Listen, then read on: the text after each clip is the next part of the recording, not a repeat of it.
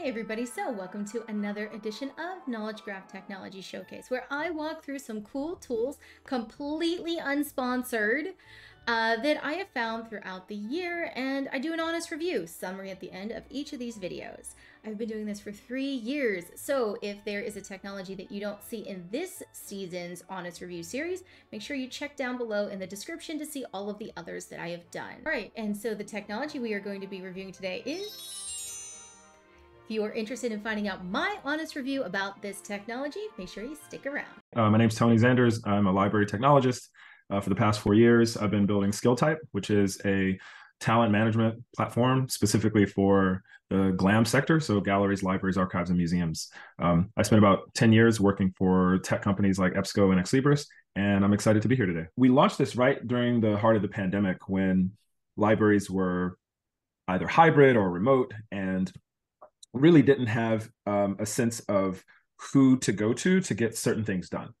Because if you're used to being in person the entire time, job titles really don't tell you who knows how to do what when you're all of a sudden all remote, right? And so we sought out to design a tool that would sort of function as sort of like an X-ray for your org chart, and use linked data to start to map skills and expertise across different groups. Nice. So this screen you're looking at now is a typical screen libraries begin with, which is called a needs assessment. And the needs assessment allows them to describe certain aspects of their organization that they need in terms of expertise. And so what are the strategic directions of the library?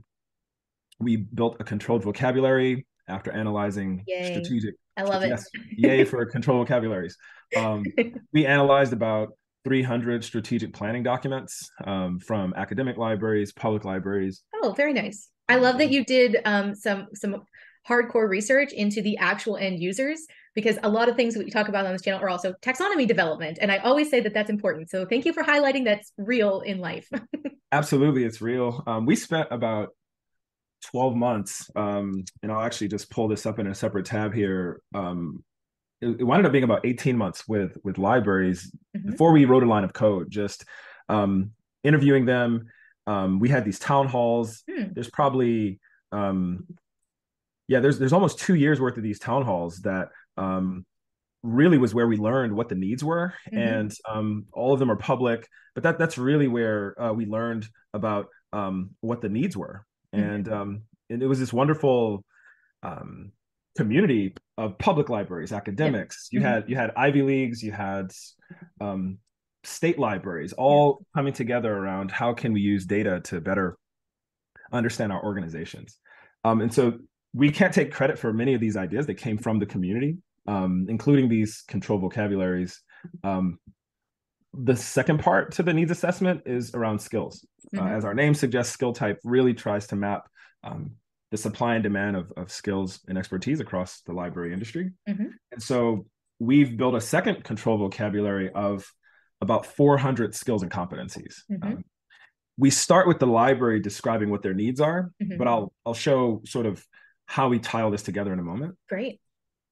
But these are all sorts of skills, ones that are specific to libraries, like research data management, but also ones that are more generic and like business skills or soft skills like diversity or even public speaking.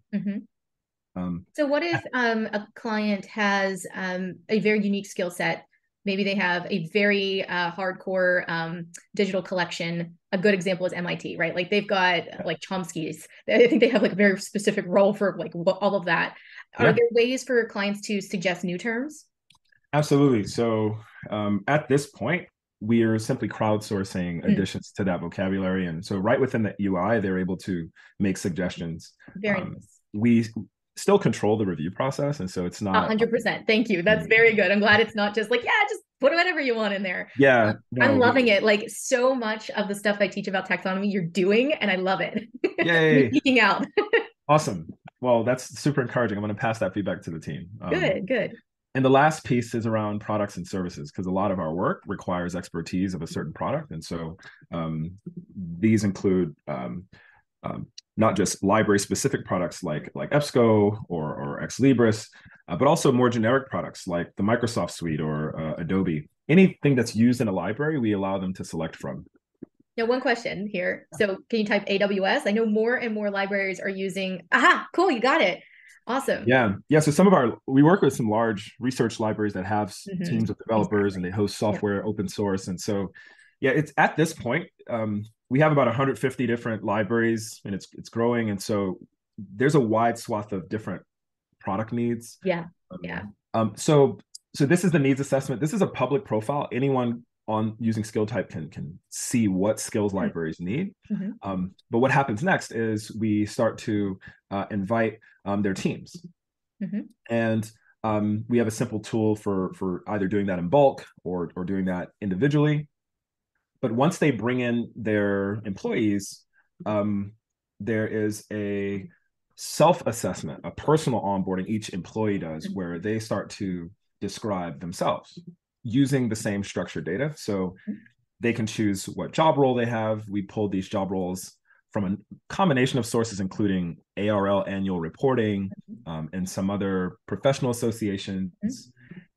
We give users a brief description of what the role is. A short self-assessment happening here where they describe, each person is now describing some skills they use every day. What products do I have experience using? And lastly, but I believe most importantly, what are you interested in learning? And what happens here is Skilltype starts to take that information to make personalized training plans for each worker. So this is cool. So right now I'm looking at a set of recommendations based on my interests. These are videos, these are articles. And you're pulling these in with linked data? Yes. Okay, cool. And so we index training resources from now about 100 different conferences, library consortia, other training providers, and we describe these training resources with the same vocabulary, and it allows us to. Sorry, because I also talk about auto classification on the channel a lot. Is this done by manual indexers or using automation in some way? Currently manually, though we're tracking what we're doing to scale this up and automate it in the future. But right now, we didn't want to automate something we didn't quite understand. Sure, yeah. Well, you need a training set to start with, and you have to do that manually anyway. So that's basically what you're working on right now. That's it. And so we're starting to get to a meaningful amount of data. We have I'll jump to the browse tab just for a moment. So we have close to 1,000 different skills and products. Very impressive. That's cool. Across that, though, we also, on the content side, we have about 5,000 training resources that we describe with these. Aside from the training resources, we also use this same vocabulary to describe our organizations within Skilltype. So every library is described with it. I love that because it gives you that continuity. If you wanted to, I don't know, create social network kind of knowledge graph things out of this kind of data. And I'm doing a side wink here because a lot of my channel is about that. I know, shout out to David Meza again. He's one of my favorite people, and he works on knowledge graphs that are kind of like this for NASA. Wow. And so I have a feeling he's going to be very interested in just seeing what you're all doing here, because he's always trying to learn what others are doing. Yeah, but that goes to show that continuity between all of the different things that you're trying to do. If you have that common vocabulary, it makes anything else you want to do with it that much easier. Yeah, so organizations are describing themselves with the same vocabulary. The content's described with it, and also each person is. And so everyone has a profile that, instead of focusing on like what your job title is at your particular university or your library, now there's a shared descriptive framework for all of us. So there's these recommendations that are coming to folks, but they can also search and browse. So they can self-select. That's nice. Yeah, they have access to this global training repository now, can managers. So let's say I'm a manager of a team for digital humanities, for instance, in the library. Would I be able to go in and suggest teachings for my staff if I think that we're trying to go in a new direction for the next year? Yeah, that was a very sort of popular requested feature that we finally released. Great. And if you go back, I'll jump into the Skilltype team for a moment, because I can look at sort of, all the data here. So once everyone's into Skilltype, I now have the ability to create teams. And so this is a way to bring in the different departments in the library, the different branches of the library. But within that team, I can now see my employees. I can see what skills they have. So we're moving away from training and we're getting into now just sort of project management. And I can see more about each person. But if I go back a step, lists is something we released about 2 weeks ago, actually, which is the ability for me to make sort of like a Spotify playlist, but for training. And I can assign that to my team. Very nice. And I'll be notified when they complete that training. So each person has a My Learning tab where you can see what's been assigned to you. And these trainings, it's simple to create a list. I basically, if I like something that I came across, I can save it. Oh, so you're like bookmarking it, but to the list. I like that. Yep, I can do a generic bookmark. Yeah, or I can add it to a list I'm working on. And I can keep that list for myself, or I can share that list with my team, a topical feed. And there we go. Perfect. Yeah, so there are different, on the right, you'll see these filters. There are different types of resources we bring in. And so the majority of the content is video-based, like on-demand videos. But we're increasingly bringing in podcasts, presentations that are given at conferences, like the actual presentation file, but also articles. So these are PDFs. Like, for example, Ithaca SNR is a good example. That they loaded a lot of their research reports into Skilltype. And so these are not videos, obviously, but they are quality resources that inform a certain topic and research libraries. And so there's about 5 different types of training material we bring in. That's great. Yeah, I know the reason I wanted to look at that is because there are, as you probably know too, a lot of people do. There's a lot of different learning types. Some people like video, but some people just like to be able to read through or see slides and some different things. So I saw when you were on a document, there was a link out. So that's also good to know that you're not just scraping, you're not the next, what is it called? Sci-val? Yeah, no, you're not doing that, which is good. No, you're ethically sourcing stuff, which is good. Absolutely. And the goal is we only index either open access material or Creative Commons license material. Oh, good. Great. That's good to know. But there is a growing amount of more proprietary material that's being directly loaded by the training provider themselves. That was going to be my next question. So that's available to people if they need it. Yeah. So those are customers of ours. So we charge an organization that has training material they want to load in, and they're able to build up their user community around that content. And so take, for example, Lean Library is a vendor based out of the UK, and they are a customer of Skilltype, not only for the training material that they want to load into Skilltype, but they're also building out their user group and their user community here. And so the long-term goal isn't just to index open material, but to create tooling for training providers to engage their communities. It's the kind of thing that I'm thinking about is when I have a new staff person come on, I send them an email of here are some papers, here are some, and they're external and internal. Here are some slides. Here are some links to different websites. And here are some Discord channels and Slack channels you may consider going to. You see what I mean? So it's almost like another content type where it's just like, hey, you've loaded, there's Discords that people are interested in this, but you're not bringing that into your platform. People can just go there and use it because it already exists. Absolutely. And there's deep linking things you can do to have it pop the app up right in your absolutely. Cool.